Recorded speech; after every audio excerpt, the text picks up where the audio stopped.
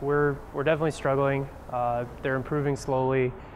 It's just kind of standard mistakes, mainly short game. And when they're not making short game mistakes, it's a lot of mental errors. So we've got some work to do tomorrow.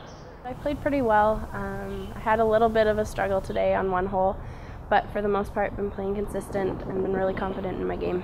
I'm really excited. I think if I just focus on how I've played the past 2 days, it'll be a good day, and just focus on keeping things simple and not getting too carried away with what other people are doing, and just focus on what I need to do. It'd be tough to catch her, and I'm not going to jump to conclusions early, but anything can happen. It's golf.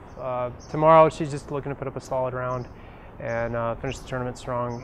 She's unique in that she doesn't really concern herself with what the rest of the field's doing. It's just how well she's playing on the course.